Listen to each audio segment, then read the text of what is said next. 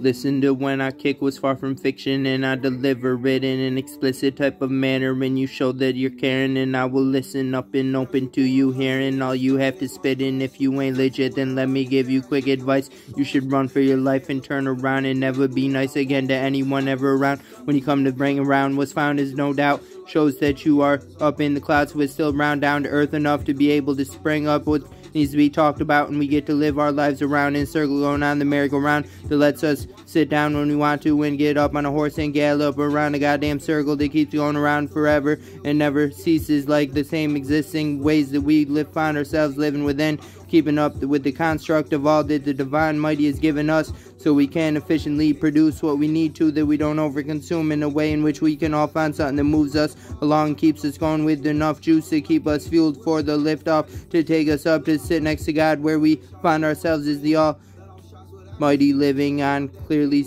swell in the mind of be on a path taking us beyond the ever found. To be around is known as what we're bound to keep ourselves close to in a round two of a fight duel between two going on, to ever new never lose and forever show that everybody is going against someone in some way, trying to re-up them or keep a position of power they claim, or have some way in which they have a turn to say what they express from the mind, heart, and soul, that lets us know whose turn it is to hold the title of being the known well one, spoken out, spoken of, showed around as the clone of a other caption being, in which we proceed to be the imitations of each we see, and all of us relate in similar ways until the day we meet our fate, and we still seem to be believing in deities that existed before us, and figures and idols and people beyond us, and people we climb to be next to see that we're all risen as the ones lifted and living in a blissful existence. It ain't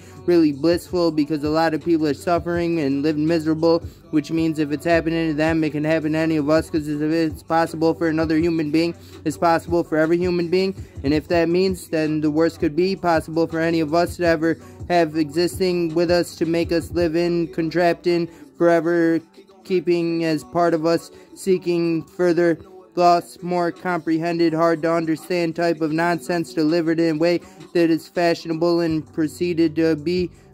brought in and interpreted in an analyzation of infuriating collaborations of delicate procedures, making for the best endeavors to case us up with a identification that claims us to be trying to make us seem to believe in what we need to, and we all just got to say we're all human beings and we need to only do to others what we wish is done to us. So let's stop making people live uncomfy and not just. Woo!